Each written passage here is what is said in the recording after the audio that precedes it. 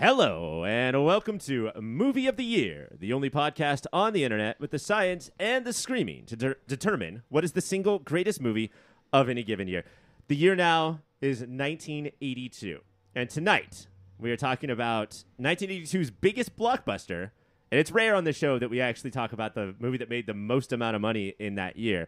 E.T., the Extra-Terrestrial. Is that the E.T. we were supposed to watch? Oh, come on, Greg. Did you fuck that up again? Ah, darn. I was watching Entertainment Tonight. Tonight is a game show in which two contestants will be competing for my love, my companionship. They will get points based on what they say and how they say it. Our first contestant, you just heard, is Greg. It's me. I spoke out of turn. I'm sorry. I think I might know the answer, Ryan, to the question of what is 1982's movie of the year. I think it might be E.T., the Extra-Terrestrial. Really? Yeah, I'm going to jump right out there and say this. We have said this before, and I wish we hadn't. This might be the perfect movie. Now, Greg, you've never seen Fitzcarraldo. I have never seen in a couple weeks. Fitzcarraldo. Yeah, okay, so I will reserve judgment. But I'm going to say blown away by this, like really swept up, really, really emotionally involved in a way that I just did not anticipate happening for a movie I've seen 30 times. Now, Greg, before I ask you about how you felt about the movie, why don't you look into our studio audience? This is White Men Can't Jump style. Alrighty. I will let you pick any person in this audience to come up here and compete against you for best friend of mine. I pick E.T. the Extra-Terrestrial. Greg, I will take you down. Oh, and Mike just shoved an alien to the ground. Fuck off, you dusty white bitch. You look like a cat turd. Yeah, is E.T. when he's healthy is brown, and when he gets old is gray. Is E.T. dog poop? Yep. The slimier he is, the healthier he is. I feel like I never noticed until this viewing how deeply slimy E.T. is. Which, no judgment, but... And not just physically. Now, Greg just got a point, not because he is talking about the sliminess, but because he liked the movie. Mike, what did you think about E.T., the Extra-Terrestrial? And you know what? For the rest of the show, I'm just going to say E.T. Can I just say the Extra-Terrestrial? We'll understand that means the Extra-Terrestrial. I mean, you didn't this week, and you watched the wrong E.T., but hopefully now you get it. I watched Entertainment Tonight, the Extra-Terrestrial. No, that's NBA. I was still blown away, though. Did you notice? Yeah. Yeah, emotionally invested. What is Mario Lopez going to do next? You love John Tesh. Mike, did you like this movie? I liked it. Uh-oh. Oh, no. Ryan, did you hear the tone of his voice? Yeah, wow. that's the how you say it there, folks. I wanted to give a good demonstration where I said the same thing they said, but it's the how you said it. I guess I was so ready to be swept away and remained next to the dustpan instead of being swept into it. Okay, you're going to lose this show. This episode is so bad. It's ridiculous. I'm just going to stunt on you really hard. In fairness, Mike has hired John Williams to score his life. And so when he sees a John Williams movie with a little bit of score, John Williams did a little bit of music for this movie. Yeah, you may have heard him pop in every once in a while briefly. He kept a real light touch on this one, John. So yeah, it's I not wonder that big how of a I deal for should Mike. feel in this moment. No, that's how. Okay, I got it. I will tell both of you this and our listeners, I guess. I'm so glad to be hosting this episode because I do not think my little glowing heart could take having to talk about this movie in as depthful as you guys have to be in a competition about this movie. I agree with Greg. This is a fucking perfect movie. And to put yourself outside of a dustpan or inside of the dustpan but not getting fully in the trash can, one of the worst reviews for any movie I've ever heard. It's just disgusting to fully me. swept. I guess my family, we were Mac and Me kids, so yeah. For me, it was almost a religious experience, which I bet Steven Spielberg would be like amazed that I took that away from it, that it was somehow almost seemed like religious in nature. But that was the part that I really responded to. I think you'd be like, yeah, the Jesus metaphor is there, Greg. I don't think that's absurd. Do you think while I was watching it, I was like, there's something lurking under the surface here, but I can't quite figure it out. Glowing heart, always has like a blanket over his head like a robe. What chapter in the Bible was it where Jesus came back, floated up in the air, and then blasted off into space with a little rainbow behind him? Well, even the Thomas. rainbow is like evocative of the Bible, right? Noah's Ark and the rainbow is the covenant with the Lord that he'd never destroy life again. So the Bible Yeah. supports gay people. Yeah, Noah. That boat was full of queers. Honestly, if you think about it, one of the sad things about this movie is that like 30 years after E.T. left, people would start being like, we should kill people that don't like E.T. And then from that point forward, they'd be like putting E.T.'s face on their shields as they ran into crowds to hack and he's people like, up. what? No, I just said the other. Cause isn't that the ultimate story of Jesus? Like, hey, everybody, be cool with everyone. You mean kill people who won't say they love you? No. What? Whoa, guys, hey. guys, is this thing on? Come back here, you silly billies. I was talking about love. Well, folks, you're about to hear Mike get absolutely decimated in a show. So I revel in it. let's take a break, and when we come back, E.T. Just E.T. Lonely and bored on the set of Raiders of the Lost Ark, little Stevie Spiels got to talking to Melissa Matheson, there visiting her boyfriend Harrison Ford. He told her about an imaginary friend he made up when he was a kid, an alien companion who somehow filled in the voids he felt as an only child with a missing dad. Matheson cranked out a script, and the twosome somehow avoided getting denied by Columbia Pictures, being forced to make it a Close Encounter sequel, and a version of the movie called Night Skies, a much darker script about aliens terrorizing a family. More on that in a couple weeks when we do Poltergeist. 2 years later, Spielberg and Matheson's little movie about an alien friend would go on to beat Star Wars as the highest-grossing movie of all time, get nominated for 9 Oscars, and win 4 of them. Richard Attenborough, who directed Gandhi, the movie that beat E.T. for Best Picture, and who would later star in the movie that would beat E.T. for highest-grossing film as John Hammond, reportedly said that it was bullshit Gandhi won Best Picture and Best Director. He said those awards belonged to E.T. Taste buds, Not Steven. Taste buds, I ask you this. Does this movie, over Jaws, over Close Encounters, over Schindler's List, over Jurassic Park, over War Horse, prove to be Steven Spielberg's Spielbergiest movie? This is the Spielbergiest movie. Yes. This movie will teach you how to watch Spielberg movies.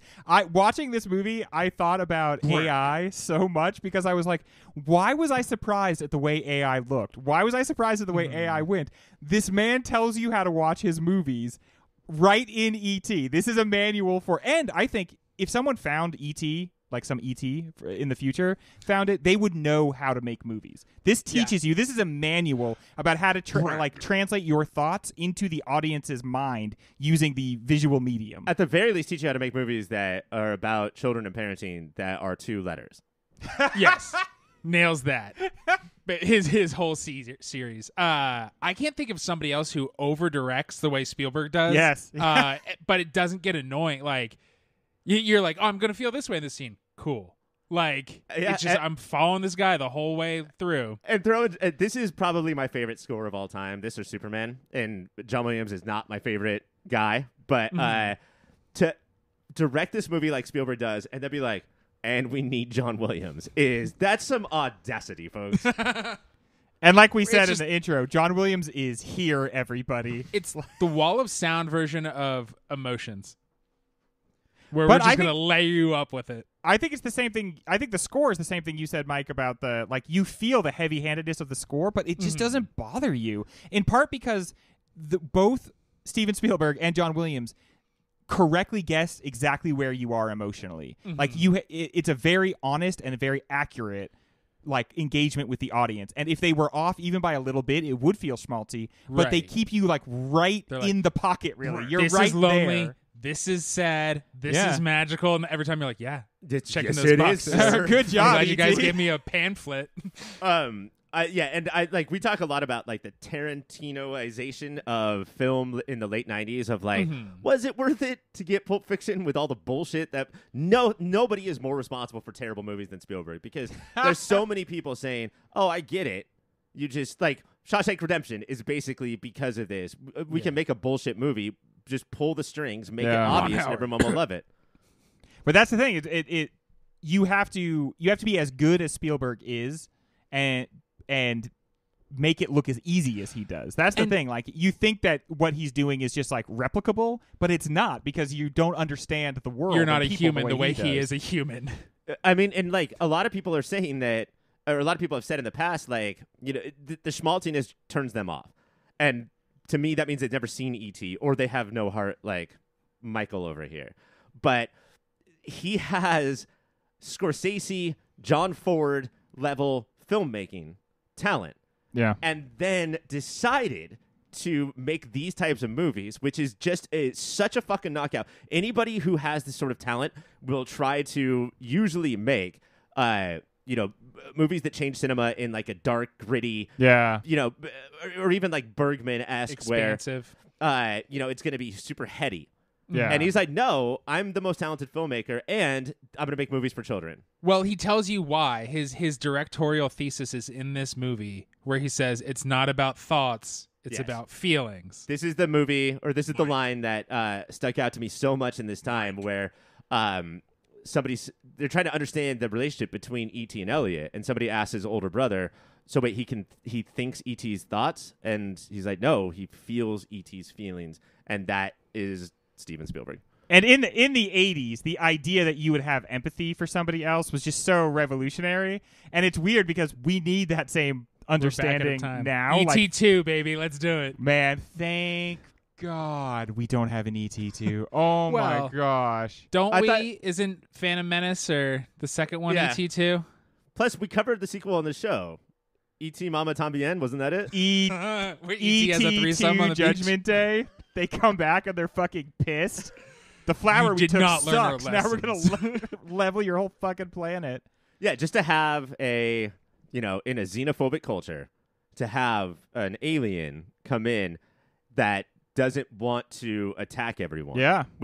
That's what movies want to do, is say, like, see, the people who are trying to invade us want to hurt us. And they were like, in that intro I read, everyone tried to say, no, we have to make this guy evil. Yeah. That's how aliens, and I'm using the term aliens very loosely, I'm not talking about illegal aliens at all. Like, they want to kill us. And Spielberg was like, well, what if one didn't? Yeah, what if they just, like, liked plants and stuff, and they had evolved, maybe because I think his thesis, which is, I love how the movie doesn't go out of its way to explain, like, E.T.'s people and what their planet's called and where they come from and why they're so moist.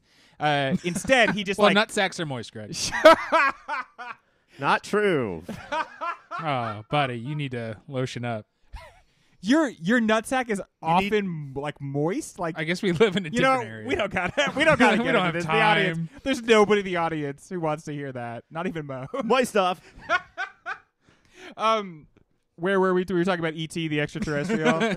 Yeah, his family. Moist. Oh yeah, that he doesn't go out of his way to explain exactly what's going on with the people, but clearly they just one of the theses for the movie is clearly like, if you are going to get to the part where you can get to other planets, you have probably conquered that thing where you just want to destroy everyone all the time. And that's what E.T. has. He is spiritually very evolved because to get to the stars, you're going to have to survive the part where everybody wants to murder everybody else constantly. He did try and steal some plants, though. That's customs is not. Audience, like you should have seen the shrug that Ryan just laid on me. I real quick too. I want to talk, like, so much of this is clearly Spielberg and his childhood, and we're getting Spielberg's Roma Belfast this year. Yeah. So we're about to get hit with this again. Later, I want to talk about the family life and the suburbs of it all. But there's another thing going on here too.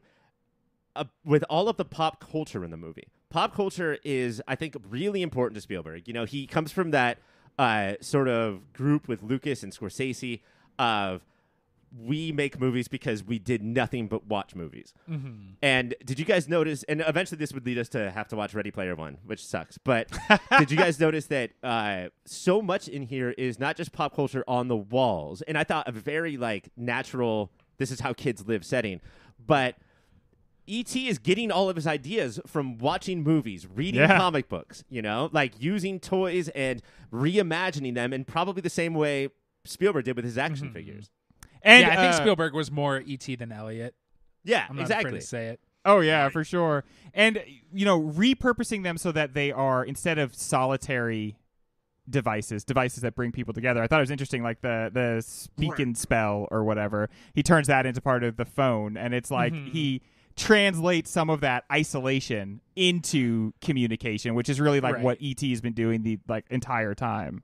And I think Spielberg's doing that with the movie because E.T. feels watching his first movie so strongly. Elliot has to sweep a girl off her feet and kiss her because E.T. is being swept away by the film, which is clearly what Spielberg is being like. This is what movies did to me, so me and Johnny Wills are going to make you feel the way I feel when I watch movies. And also,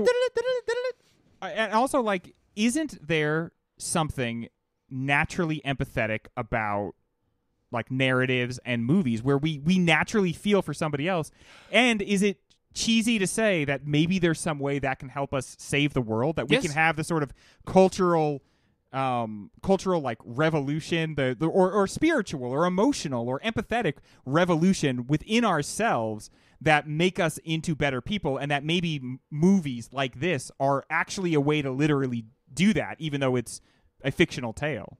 They've done studies. People who read fiction are more empathetic than people who don't because of that, because it is literally putting you in the mind of other people. So after you finish that book, you have walked a mile in their shoes, and you're like, oh, they view the world differently than me. Yeah, I mean, I can completely attribute my liberalism not to me being a nice person, but no, you're a dickhead, right? So you would think I would be conservative, but I can completely attribute it to I watched every movie I could as a kid, of all different walks of life and cultures, and that is what we're doing here. I think that this is going to become the overall thesis of this season, because in the future we're going to watch Poltergeist, and we're going to watch The Thing, and we're going to watch people attacking nice white families, and nice white groups of people, and this is sort of what we thought, and I think this movie is going to stand out among them. Did it do its story better than those did when they told the opposite story? We don't know yet, but I feel like this is going to become a thing. Also, how he saw the Matrix line and saw the way everybody else. He zigged when they zagged. I just made that up. Or he's just not a fucking shitbag. Like he doesn't have that fear in him. Right, exactly. Like that fear presents itself even if you're not making a movie about xenophobia. If you're xenophobic, it comes out. One of the coolest things is this movie has a lot of fear in it, but as a filmmaker, there's no. Everybody's afraid and then handles it, but there's no thing to be afraid of. Nobody's like, right, I was right to be afraid. They all learn. They're like, oh, right. And I listened for a second. Now I'm cool.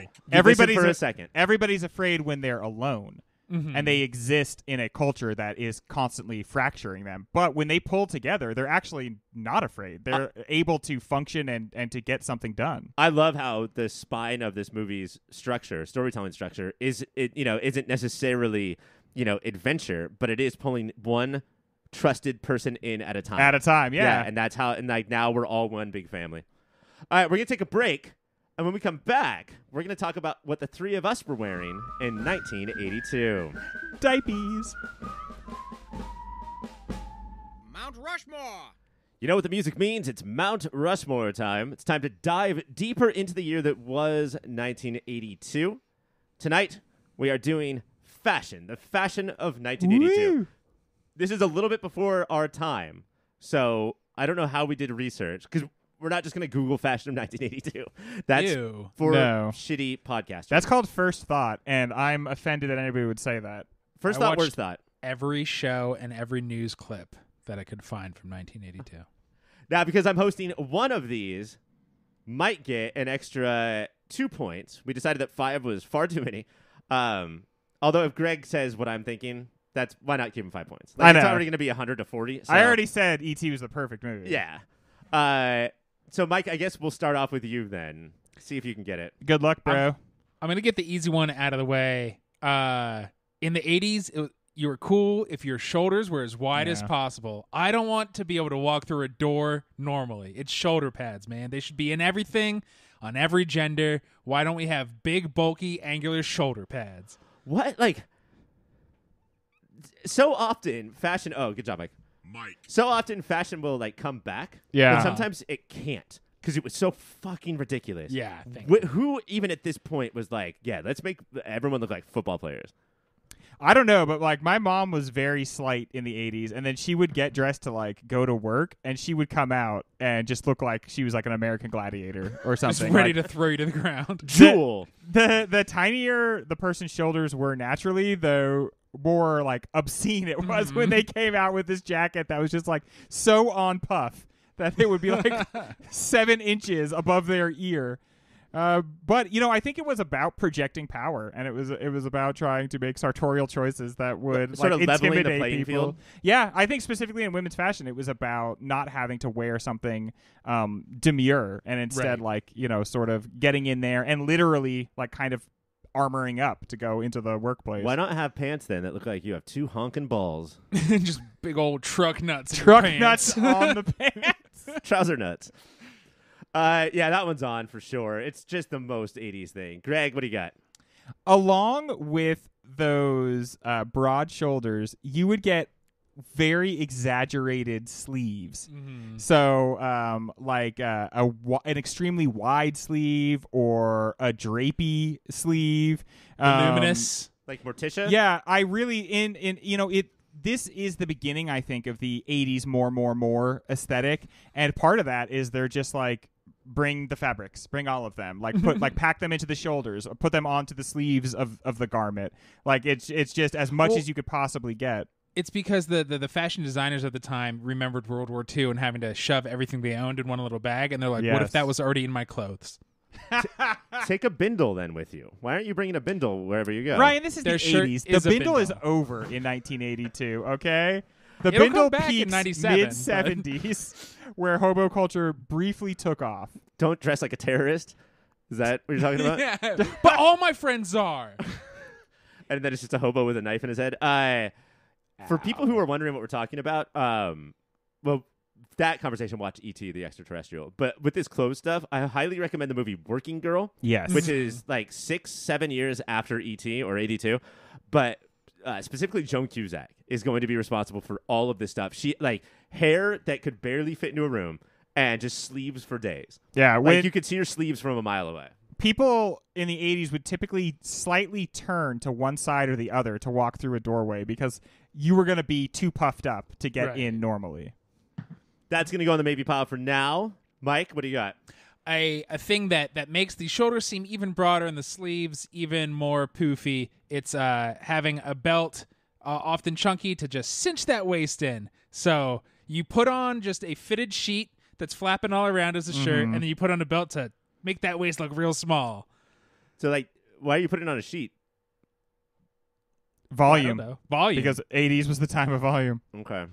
And then Like you put on that belt that's like more, I guess women wear their belts, like the belt around your belly button to tie it all together.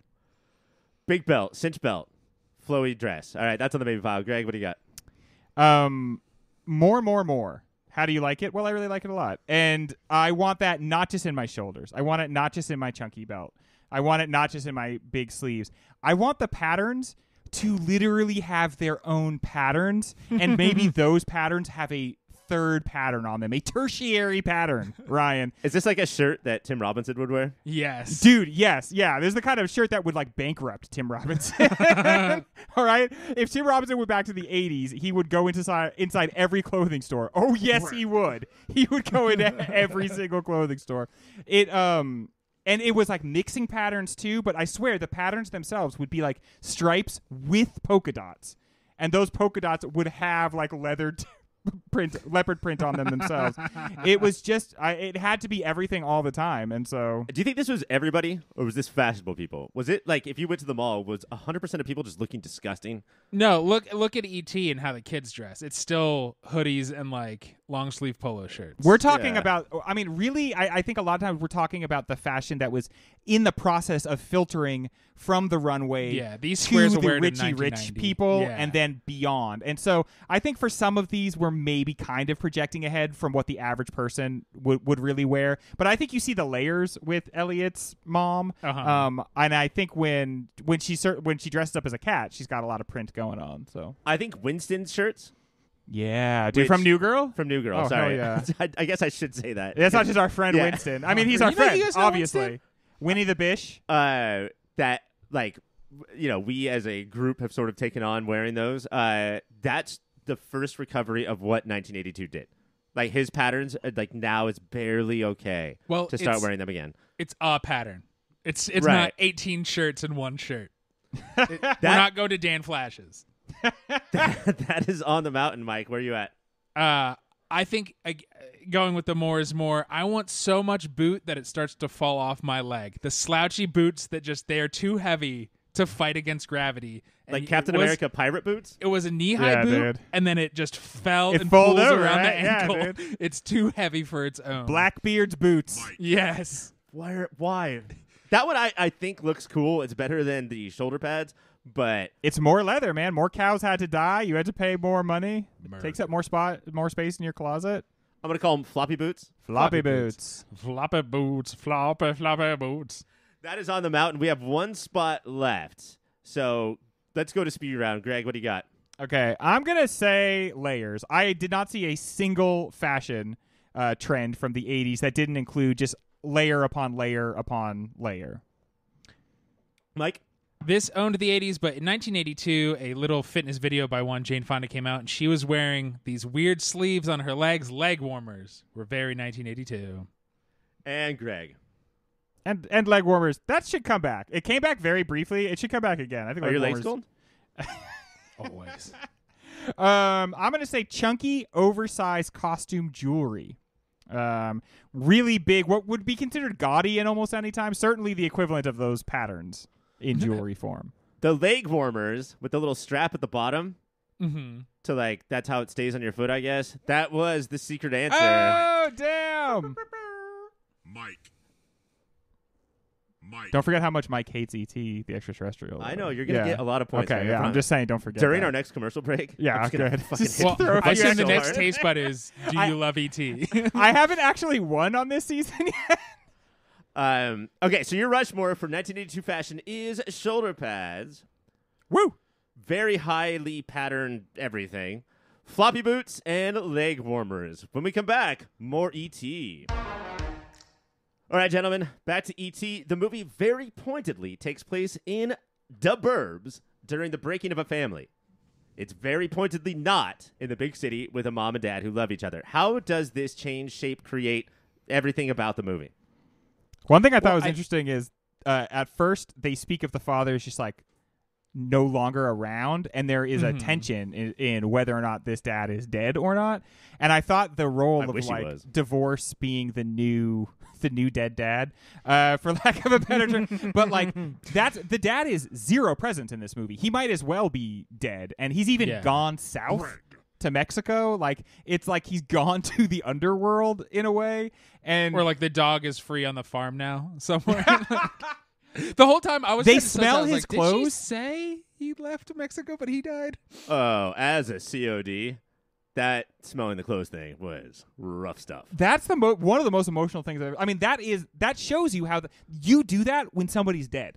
That's when you You're smell right. their clothes. That's how much this guy's not fucking around. Because when you left a lot of times, like in the early 80s, when you left your family, like you left your wife, you left the whole fucking family. Dude. Yeah. You were just done, and you might the just wife start was your over favorite again. one, so Yeah.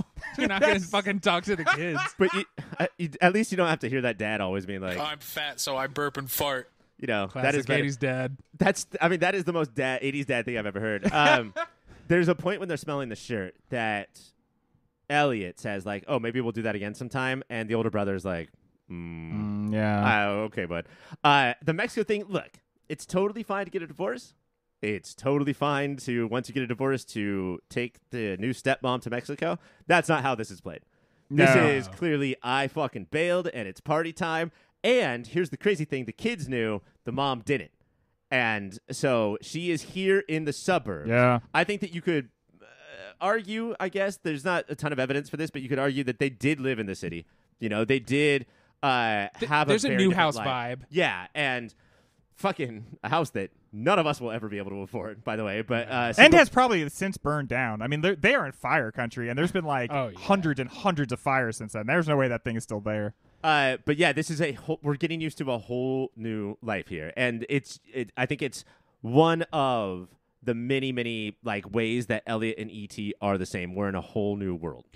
Well, that's I. Their think names about are similar too. That's The, true. yeah. Oh, the E.T. Yep, there you go. stands for Elliot. Yep, there you go. Uh, No joke. I think that's true. Ellie is the brother. Elliot is the little girl. Oh, okay, that makes sense.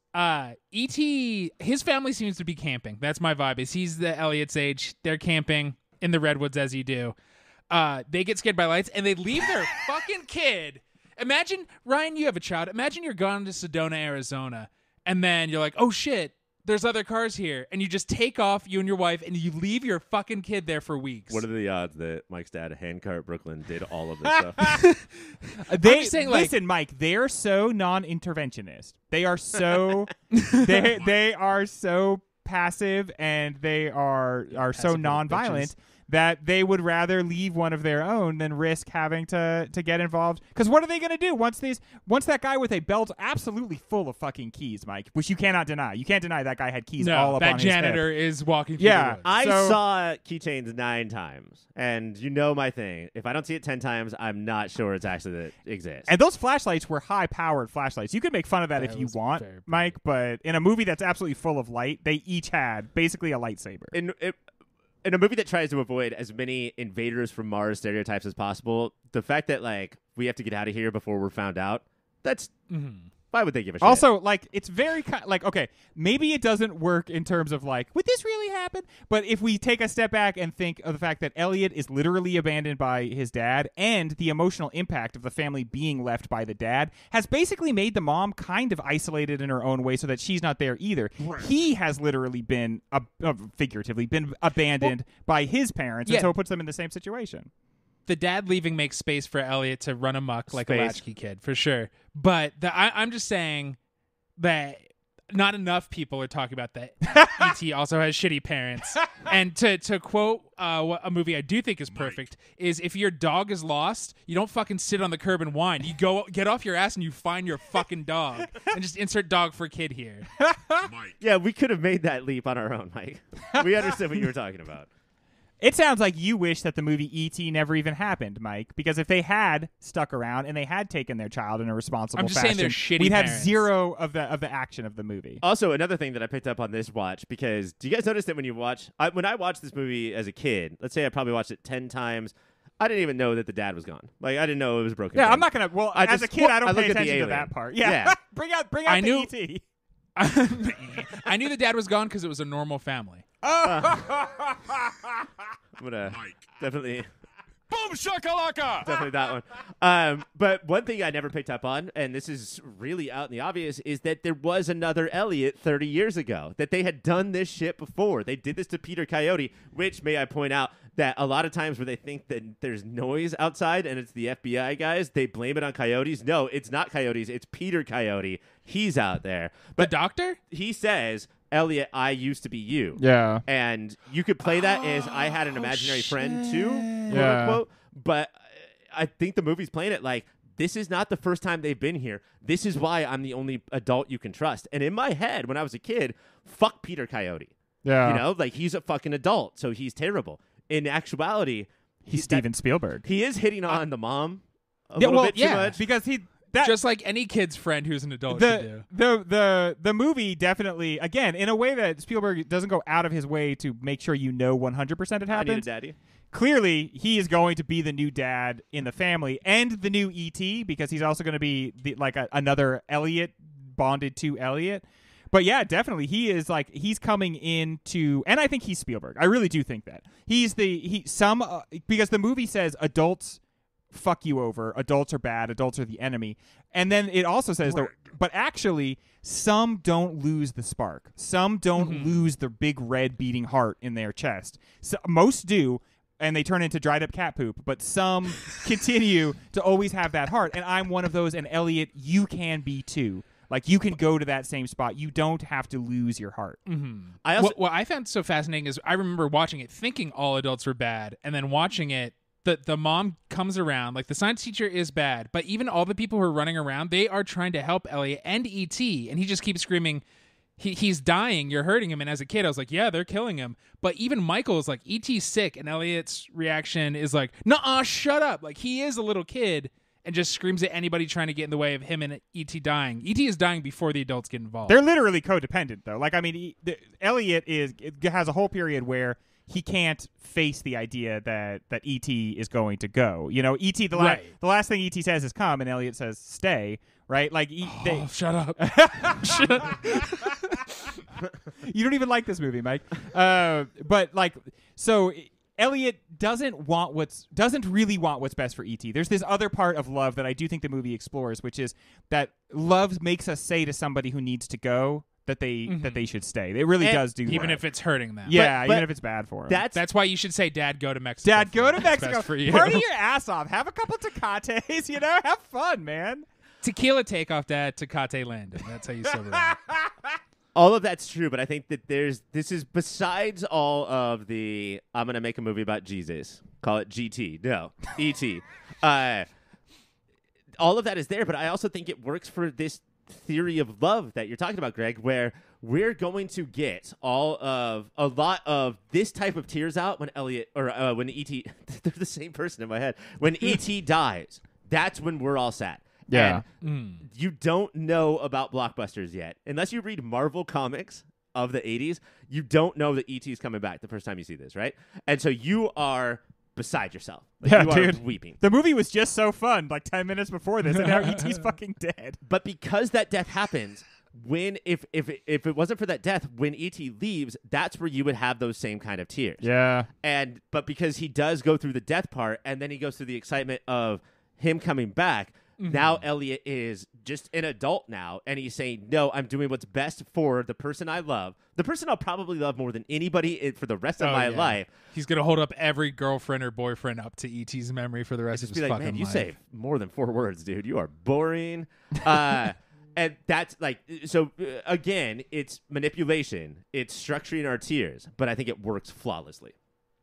And it is it's child's tears and then mature tears. That it's the second one is bittersweet, which kids don't know what that is until 1982 when E.T. comes out. I mean, growing up is dying and being reborn, right? Like, and you can still come back and have like a heart that is like a child's heart. But when Elliot comes out of this, he's an adult.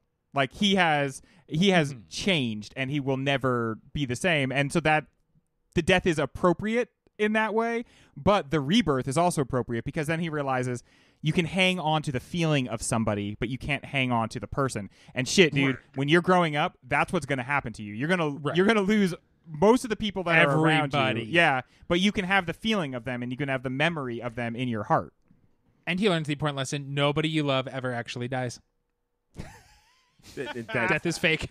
They a just very get important divorced and go to Mexico. All right, we're going to take a break. And when we come back, is it the Hall of Fame?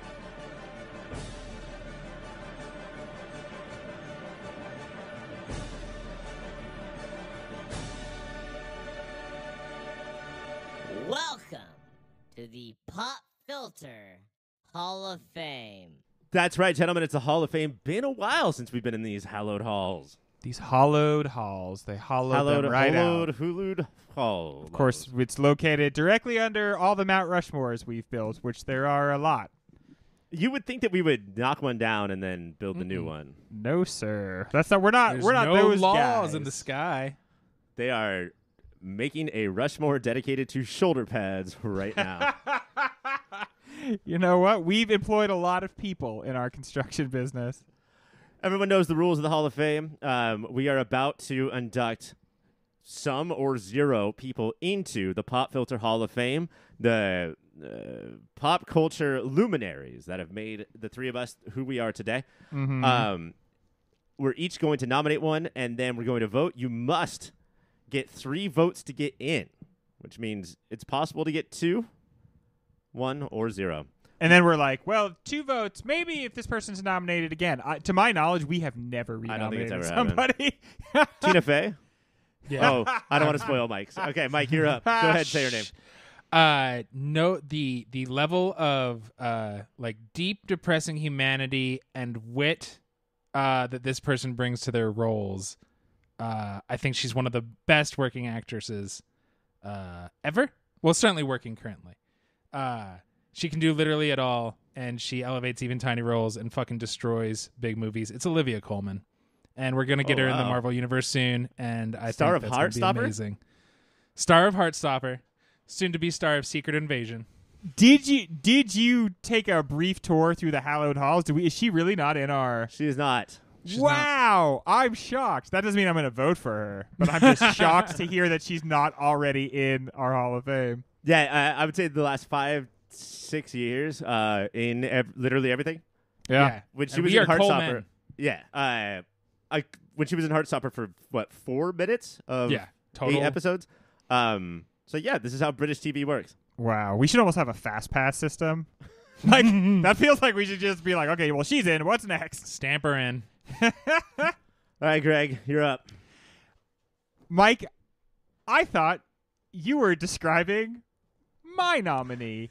The last time we spoke of her on this show, we all agreed that she should be in the Pop Filter Hall of Fame. Now that she's going up against Olivia Colman, I'm a little worried. Star of Hacks, one of the best parts of Legion. Fargo was in Fargo, and just always different, always intense, always interesting, hilarious. It just absolutely mesmerizing on screen. Jean Smart, and it really, for me, I loved her in Fargo. I loved her in everything, but seeing her in Hacks, it feels like an extra gear or something. And she and her co-star really bring out the most in each other. And yeah, literally the last time we mentioned her, we were like, how's she not in the Hall of Fame? And so Also where I buy all of my denim pants. Okay. All right, Mike, I thought that you were describing my nominee. I love that about me. An actress who, sort of brings the most to every role that she's in. And I will honestly say right here, tonight, right now, that I don't know if we've talked about a single person from pop culture more in the 3 of our collected lives than Greta the Gremlin, the lady gremlin from the end of Gremlins 2, the new batch. Oh, no. No. It's hard to tell people how important this person is to all of us. Basically, drug us through puberty. Yeah. And then is sort of with us in spirit, if not form, every single day of our lives. Well, Basically especially in E.T. Basically gets mentioned in every single text conversation Like, we have. let's be real. How often is she texted about between the 3 of us? And like, we're not the kind of dudes who send pictures of girls to each other. No. With one exception, and that's this gremlin. Greta the Gremlin. We have each texted a picture of her to each other very recently. Is this the thing we talk about the most, but in real life and not very much on air? I don't know. I don't know how she has to have made multiple appearances on this podcast. It's hard for me to believe that we haven't talked about her. She's like, I mean, her whole aesthetic was very, very instructive to me as a young person. I like her aggressive sexuality was like became defining to me. That's just how women are going to be. And then also the legendary reaction.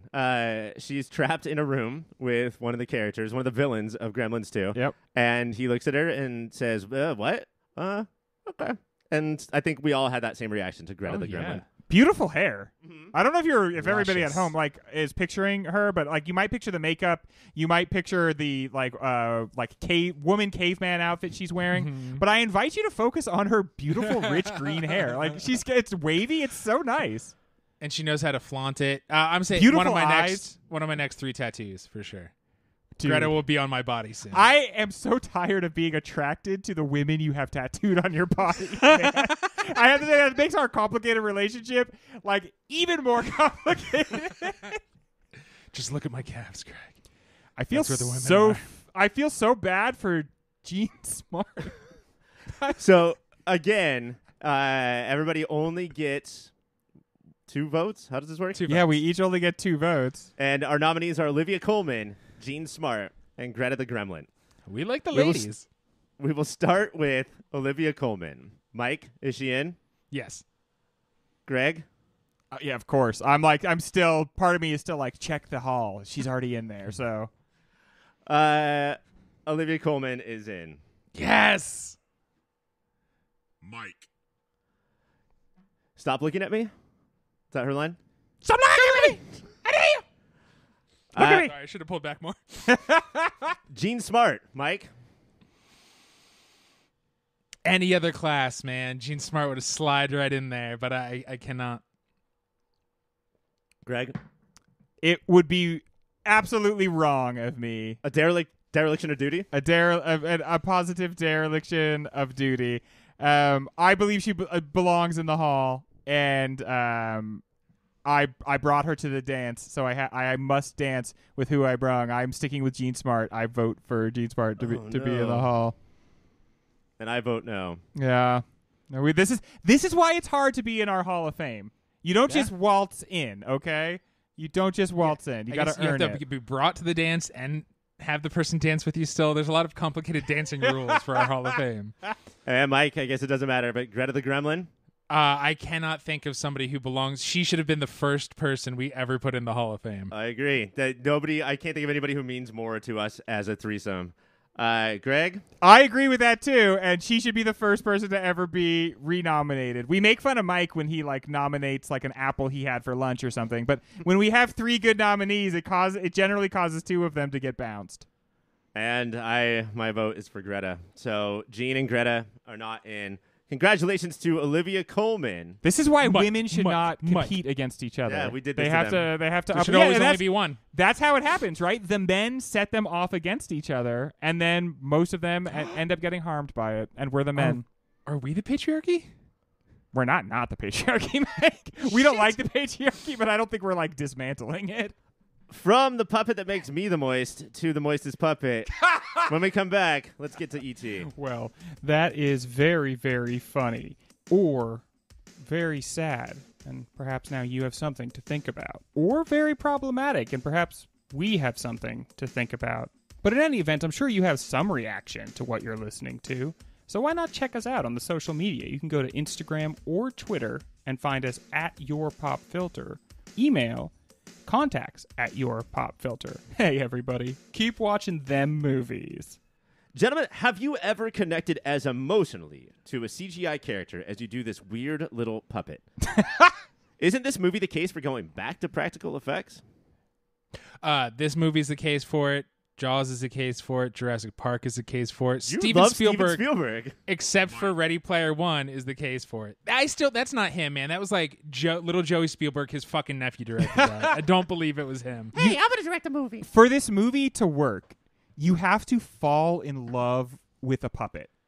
And you have to forget, even though you know it's a puppet, you have to forget that it is. The way they made this thing come alive, its eyes, his eyes dilate, his veins, you can see liquid moving through his veins. His head does this interesting, I won't say weird, interesting pulsating thing. He seems so alive, and his eyes just capture you in a way that if this were a CGI Jar Jar Binks style character, that also... I know that they try to put a weird little man in green in the place of whoever Rocket Raccoon's supposed to be or whatever, but it never works. The people always don't look at the thing itself. Right. The way E.T. and the actors in the scenes with E.T. play off of one another, that you need that love. You need that actual emotion in there, and that only exists because he's a real thing. He's a real presence in there. Not a tennis ball. I will say... For every scene they got where his face is doing a great job and you love him, anytime they had to have this guy walk, it's one step and then they cut away. One step and they cut away. So there are limitations as well.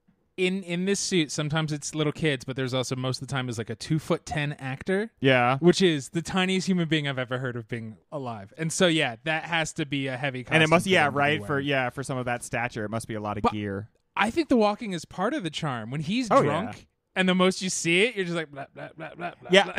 Don't you kind of feel like they decided to have the character get drunk because they were every time we put the actor in this costume, he can step once or twice, but then he falls over. And they were right.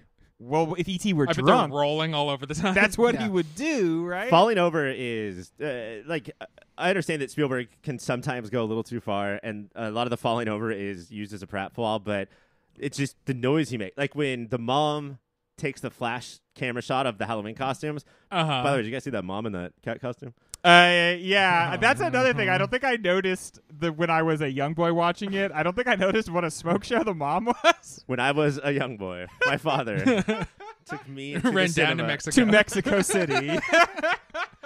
But yeah, she takes flash photography and just that. Whoa! Wow, yeah. Honestly, the how cute that is, how funny it is. That's the kind of stuff that binds you so strongly, so that you could you feel as connected to E.T. as Elliot is. Also, more evidence of being a latchkey kid. I don't know if you guys were ever. That. I was hardcore. Yeah, I think I still sort of am. Yeah, it used to be awesome. Although the sound of the key hitting the the lock. Still to this day, freaks me out. I look Your around. butthole just clenches. You're like, oh no, I'm gonna get screamed at for something I don't even know about yet. But single parents were so busy that like you could get away with all this. They could be around an Yes. alien, 2 feet away from an alien for hours and have no idea. And that's the thing, right? Like the fact that they could hide it, that it could be their own secret thing, that they could say like, "Don't come into this room, Mom." That's how we find them. And then by the end of the movie, they're like all bound together and they're all working towards one cause, and that is what E.T. brought to them. I would say that there hasn't been a more beloved creature, let's say, Yeah. since E.T. until somebody showed up. And do we remember what Werner Herzog, director of 1982's Fitzcarraldo, said about that little creature? I would like to see the baby. I would like to see the baby. And he's a practical effect, right? Yep, he said, I would like to well, see we're it. just going to use this cute puppet until we can CGI it later. And he got as mad as Werner does and said, It's the eyes. don't do that. Yes. It's the eyes, really, because you can make big eyes on a CGI character as well, but it doesn't read, the dimension doesn't read correctly. This E.T.'s big, huge eyes really, like, that speaks to something deep in our brain, and we see it as a real creature when we watch it, and those eyes make us like love it. It's like a baby to us. Yeah, we see it as a baby, even though Yeah. it's reportedly 10,000 years old. We would like to see the baby. Drunk as shit. Wait, We is would all E.T. like to supposed see the is baby. E.T. supposed to be an old man? Well, I don't know what 10,000 years is in their culture. Oh, to them? Yeah. Yeah, because he read as I kind of thought both he and Elliot were like kids together. Like Elliot's like, I thought we Yeah, were they gonna were grow both up like together. 10. They might How be. awkward for ET to be like, bro. E.T.'s like, 10,000 I've years railed old. so many other E.T.s. Fuck so many of your Earth I'm gonna planets. go boring. home and like blaze and like hit my wife up. Like, come on, man. I'm not gonna hang out with a kid anymore. I think part of the genius is having what ages the 3 kids are. They all bond with E.T. and in different ways. Having like the 3-year-old Drew Barrymore, the 8-year-old, 10-year-old Elliot, and then Michael all are like react to him in different ways. They're like, I want to do this with him. And E.T. is like, cool, I guess I'll do this with you. That's fine. Terrible parenting strategy, by the way. Why would you have kids every 8 years? Yes. that's probably You can't because stand to I'm- bed your partner. Yeah, I'm guessing it's like, you have one kid and you're like, this stuff's going bad. And then you're like, I know what'll save this marriage. Another kid. And then it This'll keep 'em from going to Mexico. And then you're like, you know what? Last ditch effort. Third kid. All right. Middle one was a dud, but this kid is going to work. A little bit of trivia. Gertie's line, I don't like his feet, is improvised when Drew Barrymore saw E.T.'s feet and didn't like his feet. So, also, Bruce, the alien, actually didn't work, and that's why we see... You guys, when people bring up Jaws, do you ever just say that? Like, It was the called newest Bruce. fact. I just go, Bruce. All right, what's happening now? Speed round. It's speed round time, guys. Here's where we're going to get all of our points. So, pull your goddamn heads out of your ass. Does it matter the connection between E.T. and Elliot is never explained? No. Mike? Wait. I'll No, give this the is not points trivia here, rules. Mike. Yeah, no. No, Mike, you don't get a point for that. You know, I always thought like he's an alien. I don't know what his superpowers are, but imaginary friends. When you have an imaginary friend, you go through the same thing as your imaginary friend. Yeah. So, how lucky are we that there is no sequel to this movie? No E.T. verse? Is that a big part of the magic of this film? Yes. Yes. This has not been like desiccated by like pop some culture. sort of cat poop. No reboots, no reimaginings. The closest is the thing where he re-released it and then he replaced the shotgun with a walkie-talkie. And there's if you depending on what version you watch, like if you watch the 4K version, in the beginning, which I think is the worst part of the movie, the first 8 minutes. Oh, I like that part. I think it's I don't know, it's put together weirdly for me compared to the rest of the movie. There's a lot of digital ET running around. That's awful. That's the worst thing stupid. you could possibly Just say. Ah. Misa gonna run around? Just doing fucking kick flips and I shit off the spec. trees. Did you guys see the Deadeye Ghetto in Chippendale Rescue Rangers, No. where all these characters live? No. Mhm. It's a good movie. I am gonna see that movie eventually. Early in the movie, Michael is well on his way to being shoo-in for biggest 1982 shithead, yeah? Yeah, but then we meet his even shittier friend who hates Elliot because he's closer to Michael, maybe? Although there's a line in the movie where, I don't know if we're making too much of this, but Spielberg is talking about other sci-fi movies, and one of the shithead friends is like, you can't come into the middle of an adventure. You know, like, and Spielberg's saying, I don't need the whole fucking, all of the prologue words in the beginning of Star Wars. Fuck you, Georgie. Yeah, this movie talks about Star Wars a lot. Like, the characters are brought up numerous times, and it seems like it's like, yeah, you made your space movie about everyone being mad and fighting each other, and then in the end you tried to have it be about love. I made my movie about space and love from the beginning, and I out-earned you, bitch. Oh, and he did. And I think it was very depressing to George Lucas. Yeah. In the tradition of ATM Machine and DC Comics, is the name of this movie Extra-Terrestrial, the Extra-Terrestrial? Yes, it is. That is the fucking name of this movie. That is correct. No, I assume his name is like Ethan Trombeau, the Extra-Terrestrial. It really leans into that extraterrestrial thing. Ultimately, the movie is against it, but how great would it be to throw back a few beers with E.T., the Extraterrestrial? Hell yeah, dude. I don't like the premise of the question. It leans into it being fucking dope. It gets a child drunk, okay, and it causes a lot of problems. The best thing you can do. But I just think it looks fun as hell. Yeah. Yeah, dude. You Just get drunk and watch Turner Classic Movies? Yes, dude. Let's just watch some stuff. Like, do you have to phone home right now? Could you, like, wait a little bit, dude? We're just getting You started. can see that in the back of Elliot's mind the whole time of like, he wants to phone home, but I don't want him to. I'll like, just distract him. Yeah. Let's drink beers, bro. E.T., have you ever done blow? Oh, you want to talk about latchkey moms, by the way? She comes home. She lives there with 3 kids. Smells an empty Coors, just throws it away and says, like, I don't have time to deal with this. She picks up a beer. It's a can of beer, and then she smells it. Like, what was in here? It was beer. It was beer. Obviously, I a assume kid she's drank trying to beer in smell here. how old, because she's like, if this smells 5 days old, this is mine. Yeah. If it's newer, it's one of my kids' friends. She is, but I almost want to say, like, that's a weakness of the movie, but she's checked out. She's in a bubble of pain through so much of this movie that she's it's just not a like, weakness. I'm not gonna do anything about this. Who gives a Feels rap? very realistic. It's one beer. Yeah, seriously. Go to work. If my kid wants to have one beer, you know what? That's okay. Go to work. Raise 3 kids. he's doing it Not at well. And then also hide heartbreak. Like, that's a lot to do. Yeah. At least you have an Audi. Yeah, that's a nice car, man. That's I thought you meant belly button. It'd be disgusting if she had an innie. Does Elliot being into the Hulk mean anything, or just a moment in time? Oh yeah, like that's one thing I like about it. The Hulk posters on the wall. Hulk light switch. He has a Hulk sleeping bag. I like that because if this movie were like when they made it or when they make Stranger Things, it's always just whatever turned out to be very popular is what's on their walls. But the Hulk, I think his show was on at the time. Yeah. And so like that's the even though we It's don't not- remember that the Hulk was a big cultural figure, he was at the time. It just didn't really survive that. But it's not retrofitting what was popular. yeah, it's not No, being he like was like the biggest. yeah.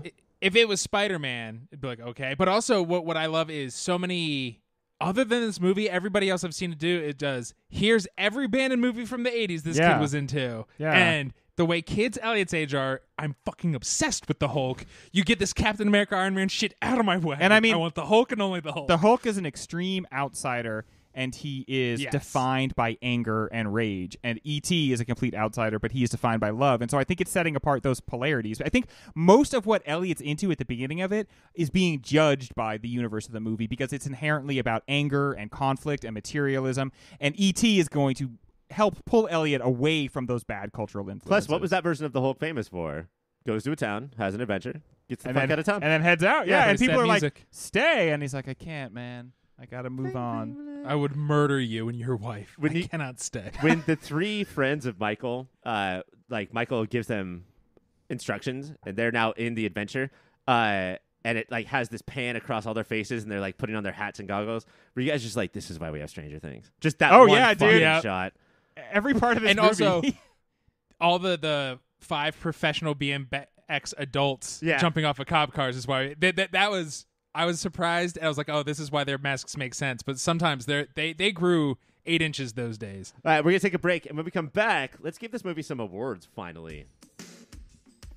Hey, guys, thank you so much for listening so far, and let me just tell you that everything ahead of this commercial is much better than what came before it. That's my guarantee. While I have you here, let me tell you about a website. It's called yourpopfilter.com, and it's everything you need that's related to Pop Filter. Everything Mike, everything Ryan, everything Greg, everything Cassie, everything is there at yourpopfilter.com. While you're there, go to yourpopfilter.com/Amazon. Make that your new Amazon bookmark and do your shopping from there. That way, we get a little piece of the action and Amazon doesn't.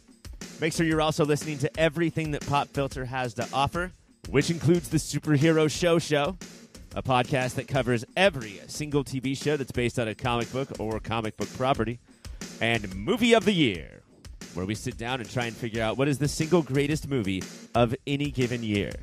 That's Superhero Show, that's Movie of the Year, and that's yourpopfilter.com.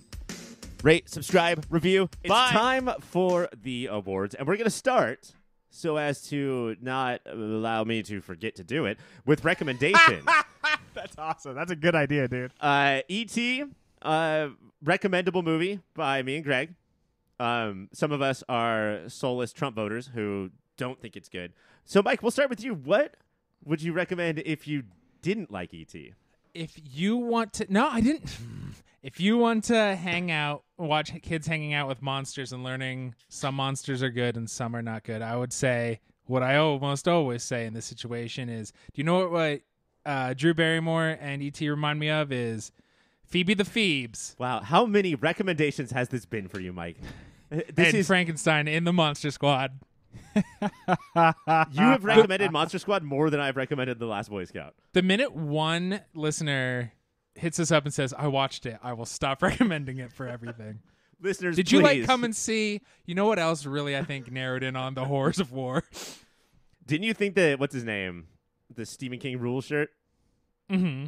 By the end of the Monster Squad, Sean had basically gone through as much as the kid from Come and See did. His face also was hollowed out, yes. Those hallowed halls. All right, go watch the Monster Squad for the 42nd movie of the year in a row. Greg, E.T. Rex. If you want to watch a movie about interacting with alien life forms and that interaction dramatically and fundamentally changing you as a person and changing the way you see and experience the world. Oh, and if you say the same thing that I have, you will get 3 points. I recommend Arrival, a movie that is about some aliens showing up and people struggling to understand exactly why they're here and what they have to tell us. And by the end of it, changing the characters in ways that you don't necessarily expect to see coming. Also deals with loss. Also deals with love and a higher love. Ryan, and it's just such a good, dope, fun, interesting, kind of scary, kind of creepy at times, but ultimately really cool and I think life affirming movie. Arrival. Arrival is great. I have not seen it a second time. But I think it's my favorite DV movie. If I had to think about them all real quick. I thought Greg was going to say mine. Mine is... I hoped that I was going to. I know, it would have been I got so many excited. points. I could feel like a little bit of energy when you're like, oh, is Greg going to say mine? I was like, I think I am. And then I could tell right away I didn't. And I was like, no. But mine is Gremlins 2 with Greta the Gremlin. Gremlins 2. No, I think that Gremlins the 2. things that E.T. does, the very specific things that it does to me, which is sort of like, I don't know, it's like Spielberg created this thing where he goes into the past, pulls blood, like, I don't know, ancient blood out of his childhood, and then uses that blood that he found in mosquitoes that is stuck in amber to recreate New World. The only other movie that I can think of about a kid and his alien that does this stuff to me is The Iron Giant. And I know that it's not, at this point, like it's overrated maybe. That's not true. It's a wonderful movie. But it's not a sleeper hit like it had been for years. But I still don't think enough people have seen it. I don't think enough people have talked about it. Or you could just watch Ready Player One because he's in that. That is true. So, the Iron Giant is in yeah. there. Is E.T. in Ready Player One? Or RP1 as the cool kids call it? I don't think so, and that's They're saving him for cheesy. the sequel. We put your stuff in there, brah. I think Is he there- avoided his stuff on purpose. Yeah, that makes sense. Yeah. He's like, well, I don't want to ruin my stuff. No, yeah. I don't want to be associated with this crap ass movie. It's all Zemeckis' stuff, so it's just Forrest Gump running on top of the DeLorean. Throwing chocolates and each chocolate explodes as it hits a bad guy. For you to make a movie that is nonstop movie references, and for me to be like, I don't care, like that's impressive. I mean, the movie's promise is that is literally all it will bring to the table. That is like true. that's all you're getting. So I hope you like that. This movie won 4 Academy Awards, including 1 to John Williams for most amount of music in a movie. Let's give it 5 more awards, starting with time you most wanted to hug E.T. Mike. Elliot is dying. E.T. is a piece of turd crap, and the mom is just trying to drag everybody away. And I was like, no, you need to hug this little alien. This is when he needs people the most. He It needs made a me so mom. upset. He's not from Mars, but he still needs moms. Who are from Venus. All right, so needs a mom. Greg, what do you got? The time I most wanted to hug E.T. was when he's like, before he's about to get his picture taken, he's kind of rocking back and forth, and then the flash hits, and he goes like, whoa, and falls back. That's when I realized that like I had like real emotional attachment to this little puppet. I wanted to run over and put him on his feet and hug him and just be like, you're so cute, I love you, oh my god. Kiss the top of his head. Yeah, you would kiss the top of his head, right? I would Like kiss the he's top of his Hans head, of Moleman? course. And It's so as you go kissable. in to kiss the top of his head, he'll like just extend his neck to come meet you halfway. You're good. He knows you have a bad back. I Man, do. He'd be so great on a team where if a fence was not 3 feet, but instead 3.5 feet, he could look right over that fence. I'm going to give that one to Mike, though. What a fucking rip-roaring scene of emotion. Mike. Can I do an HM that I think is very sweet, and I don't know when else we would talk about it, is Elliot does the Reese's Pieces trail, and he puts them back on Elliot's blanket. He returns the candy. He's not What a actually eating them. sweetie. He's just collecting them. Uh, Don't forget this stuff. Greg, time E.T. scared the fuck out of you. Okay. So I don't think Spielberg spends that much time like making us afraid of E.T. because that's the whole point. Is he doesn't want us to be afraid. But when Drew Barrymore first sees E.T. and E.T. screams and she screams, that's spooky. I don't like when he screams. And then I don't- Michael knocks the books over, and it's a chaotic moment. Yeah, and Yeah. like this comes from when I was a kid. Really, I was like a scaredy cat even more as a kid. But Whoa. Yeah, that Jesus. part spooked me. Holy shit. How did you survive? Mike, what do you got?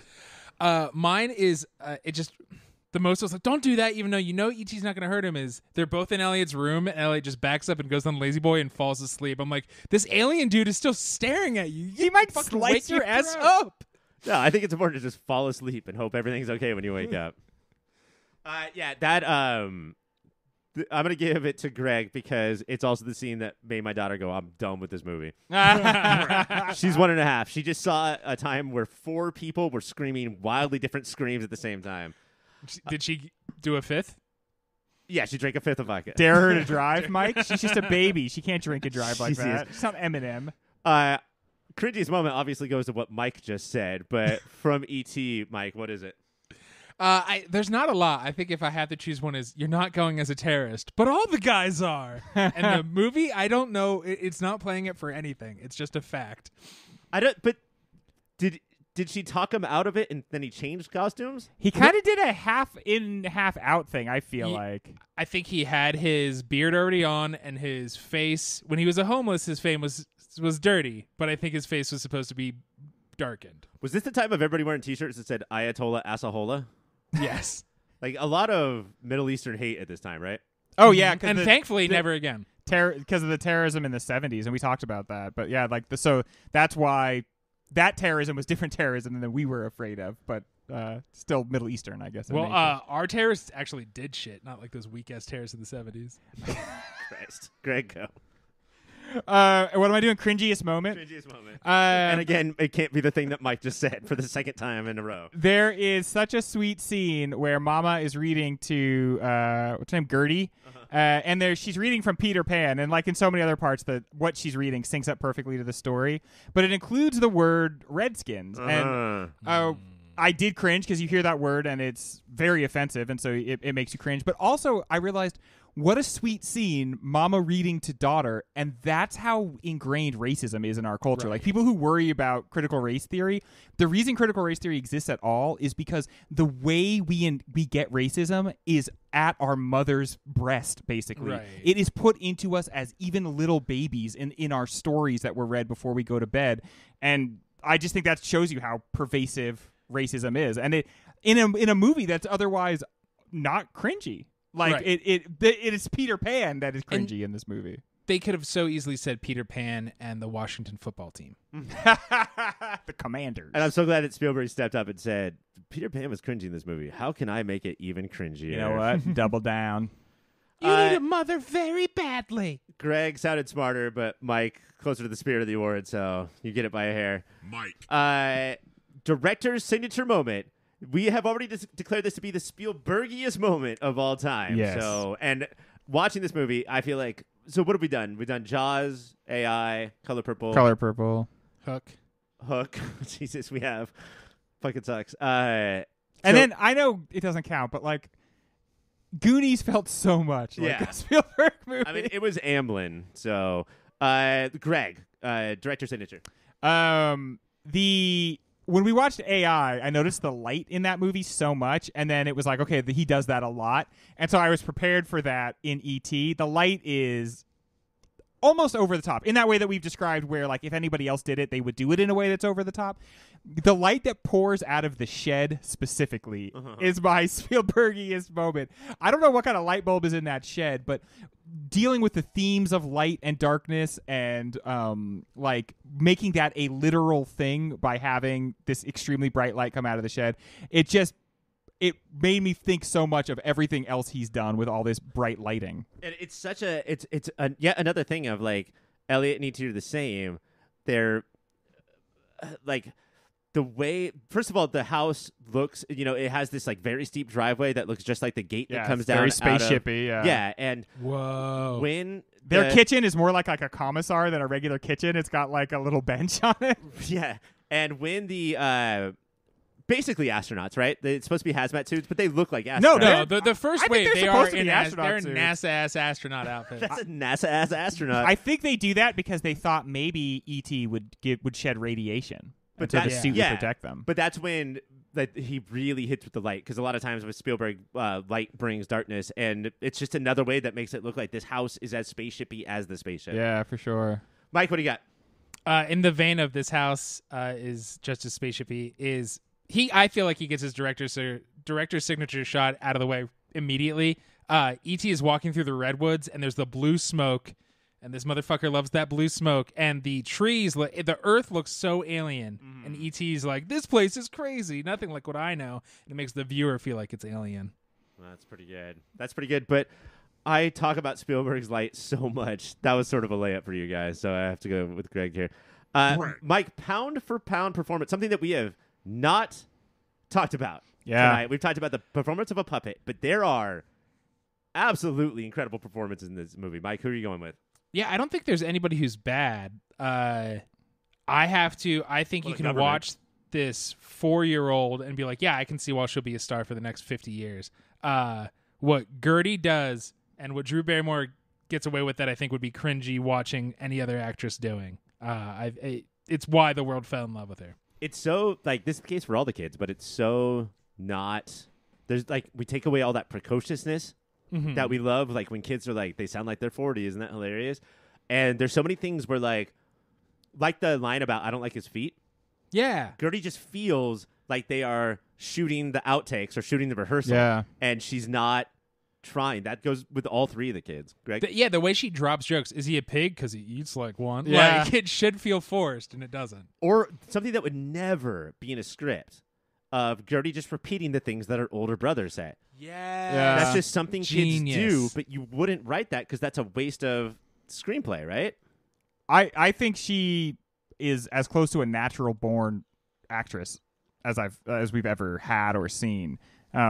She's interpreting a character as a 4-year-old kid. It's not just I agree with the idea that it feels oftentimes like they're just filming the outtakes or whatever, but I don't think that she's doing it reflexively. I think that this is a like considered and real performance, and Spielberg knows how to talk to kids. He speaks the language of children, and so I think he helps them find the reality of their performance as well. But this is maybe one of the most impressive acting performances we have in any of our movies because she's 4 freaking years old. And because she's the cutest thing in a movie that has E.T. in it. Yeah. It's a little bit of a shame that I think she's had such a tough life, and it's not really, I think, appropriate to have little kids be actors, honestly, at the end of the day. But putting all that aside, this is such an impressive performance. I got to go also with Drew Barrymore. Incorrect.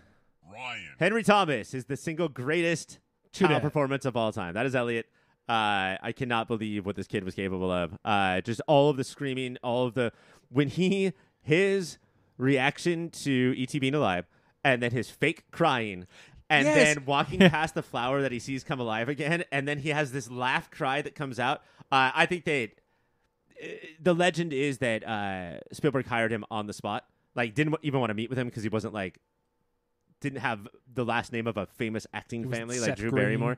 Wasn't Seth Green. My apes. But I think Henry Thomas has a chance to win, or I did think before this round that Henry Thomas has the chance to win Best Actor of 1982 at the Moody's. So that's another point for me. Those are the awards. When we come back, we're going to see who won, Mike, Greg, or Extra-Terrestrial. Hola, Filterinos. I just wanted to interrupt real briefly and say thank you for listening. Thank you for your support. If you want to support us a little more directly, you can go to patreon.com/yourpopfilter. There, depending on what tier you pick, $1 a month, $5 a month. If you're crazy, anything more than $5 a month, don't do that. You can get extra content. There's extra shows, extra series, behind-the-scenes stuff. You could pay for Ryan to draw you a picture. I can write you a poem. You can get the shirts off our very own backs. All of that and so much more over at patreon.com/yourpopfilter.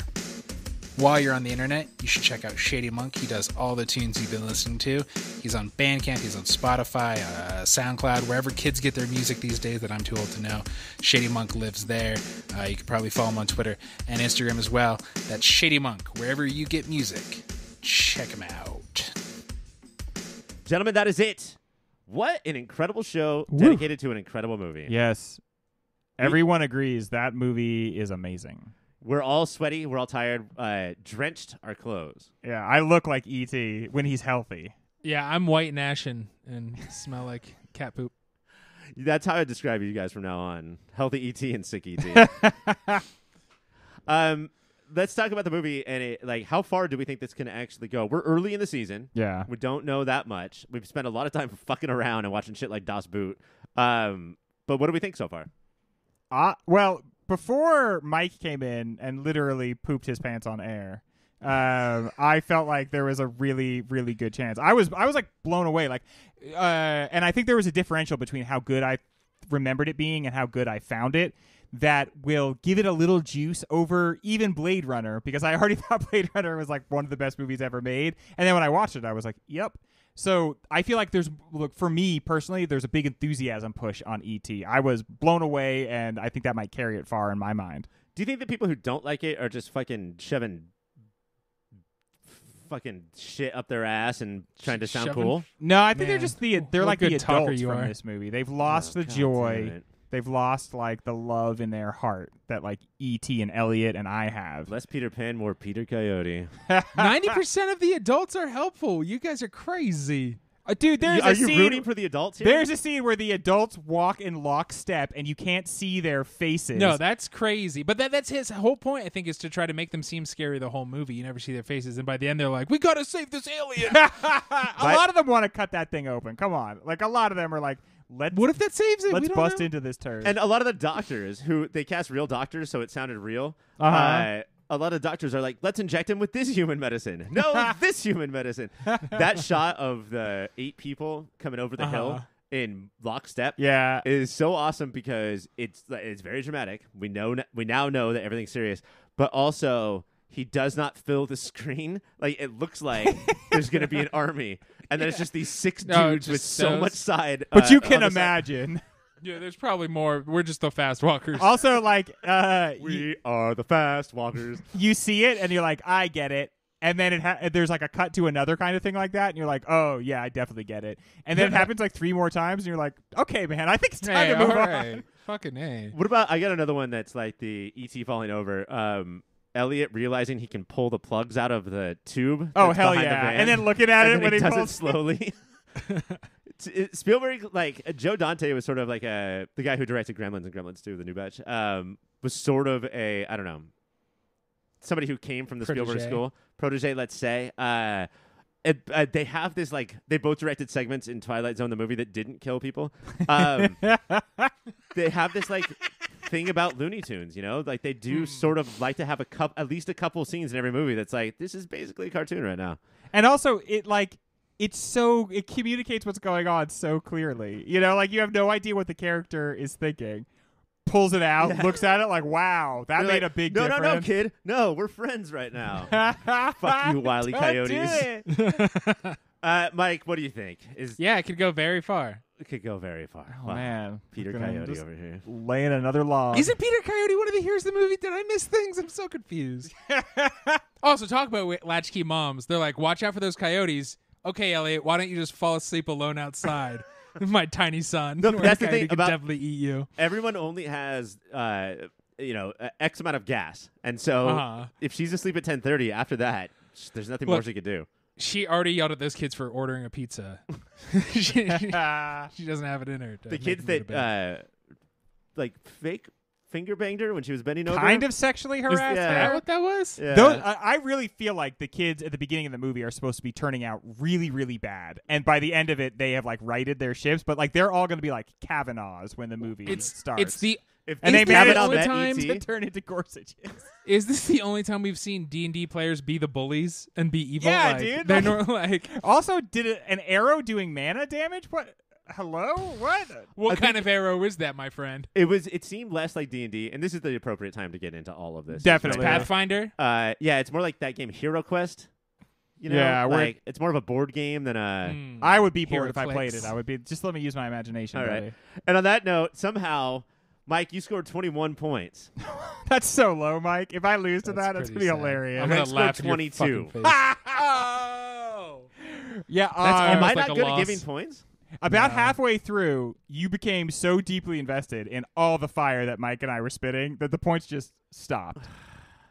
This is just the thing about me. I'm sorry care I'm so less about engaged what by we you say. two. Be more of a normal. Pull out your phone and then you'll give us more points. That's probably true. Just scrolling through my Snapchat feed. Whatever, you farts. You old fucking pogies. E.T., congratulations. If this was the Mike and I'm sorry, if this was the Greg and Ryan show, which it hopefully will be someday, then E.T., you could go all the way to the top. You could Go all the way home. to the stars. But Mike is here, and this is a triumvirate. Please stay tuned because I think we're taking a little bonus show, Breaky Poo, next week. We're going to have something fun for you. And then coming up, we got Fast Times at Ridgemont High. We got the aforementioned Fitzcarraldo. Werner Herzog enters the movie of Show the year me the ring. boat. We have so much coming up. So, as always, keep watching them movies.